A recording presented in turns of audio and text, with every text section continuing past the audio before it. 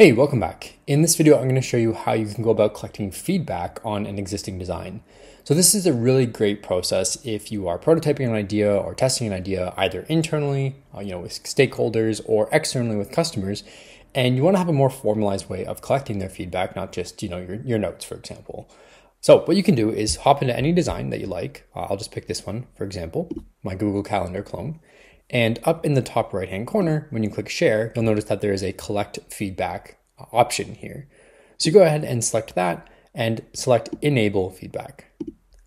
You'll also want to edit the questions here. So you'll see I already have a couple questions set up on this one, but you can change this to whatever you like. So adding a new question is pretty straightforward. If I was to clear this out, I simply select add question. I can say something like, what is your name?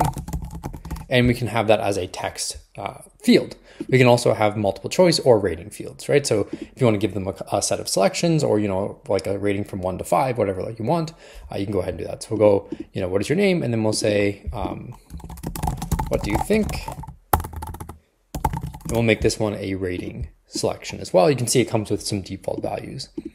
So once we have that set up, we can go ahead and click share, grab the link here for the design and open that up in a new tab. And what you'll see is that we have our design as well as our feedback down here, which can be minimized and then opened back up. We can go ahead and fill that out. So I'll just say my name is Colin and I'll say 5. So that's the process of setting up feedback. Once you have the feedback collected, once again, if you go back to collect feedback, you'll see there's a button here for download responses. Downloading the responses gives you this set of files, that's the responses, and you can do whatever you like with that. So for example, you could pass that into Claude or ChatGPT to do some analysis and give you some information on the questions and the responses. One important note is every time you add new questions, so let's say you set up 2 or 3 questions at the beginning, then you remove them and add new ones.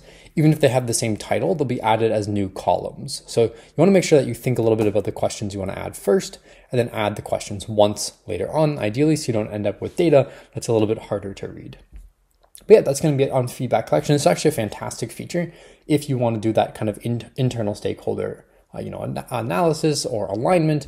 You could share this with your boss, ask them what they think, other stakeholders internally, and just find a way to basically collect some feedback in a more structured, independent way than, in a call or a meeting. Obviously, I'd still recommend doing that as well. But, it gives you an opportunity to collect one-on-one feedback kind of at scale. So yeah, that's going to be it for this one. When you're ready, I'll see you in the next one.